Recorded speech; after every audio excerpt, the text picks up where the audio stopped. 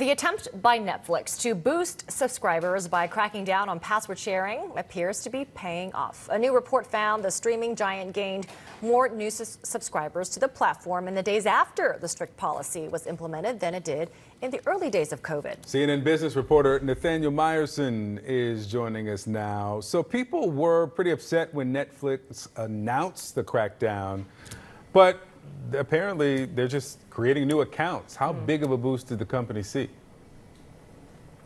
That's exactly right, Victor. So we don't love Netflix's password sharing crackdown, but it is paying off for the company. The company says that about 100 million households around the world share their passwords.